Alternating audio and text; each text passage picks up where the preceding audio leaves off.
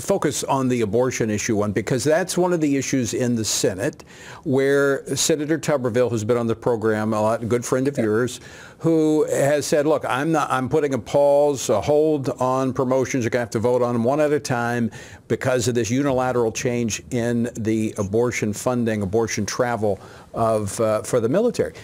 Is this not the off-ramp they've been looking at? Just adopt the NDAA as passed by the House that addresses this issue? This takes care of the promotion issue as well? 100%. And let's be clear to everyone out there listening. Coach Tuberville deserves praise for having the courage to stand up and try to stand for the non-taxpayer funding of abortion and abortion tourism. I wish more of his Senate colleagues were standing alongside him. I want to be very clear.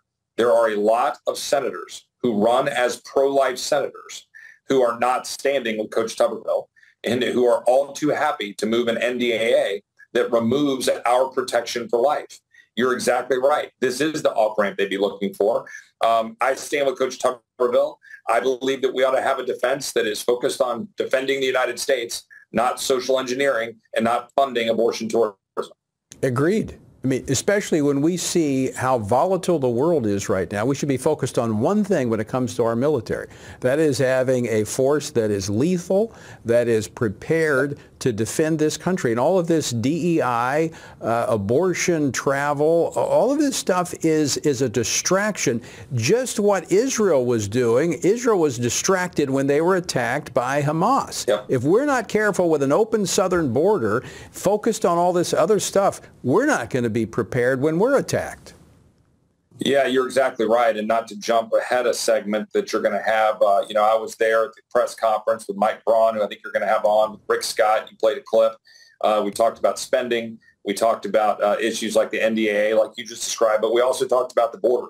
And I hope that there's no circumstance in which we will bring to the floor of the House anything for Ukraine until we've done what we are supposed to do to defend the border of the United States, and that means passing H.R. 2 out of the Senate, Joe Biden signing it into law, attaching metrics to it. If any dollar flows to Ukraine, it must come after the border to the United States is secure, and only then if it's transparent and mission focused. So we're going to stand on that wall defending what the American people sent us here to do. I get thanked all the time in Texas. I don't often get thanked in Congress, and that's exactly the way it ought to be.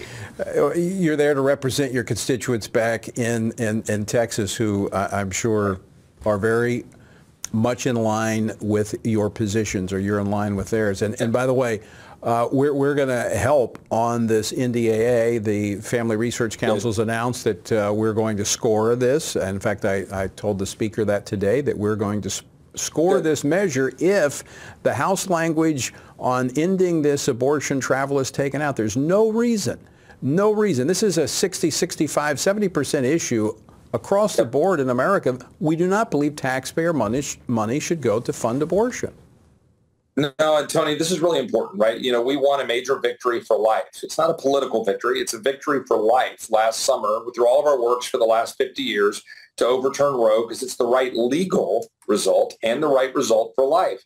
But right now, we should be doing everything we can to win minds and hearts. And I know that the vast majority of the American people, regardless of where they fall on the spectrum on abortion and different beliefs about it at birth or at 6 weeks or 15 weeks, right, the fact is they don't want taxpayer funding. They want us to stay focused on a military doing its job. So let's pull all that out. It's Democrats who want to politicize our defense. Well, and we're the ones who want to get it focused on its job. But I want to just for a moment, we're almost out of time here, but you mentioned the Republicans. There are some Republicans in the Senate that will not take a definitive stand on this, and they're the ones that are saying, a lot of them after the Roe decision, after Roe was turned, the Dobbs decision, Roe overturned, that, well, the government doesn't have a role in this. The federal government doesn't have a role. It certainly does have a role when it comes to the funding of abortion. It should not be doing it. That's beyond question.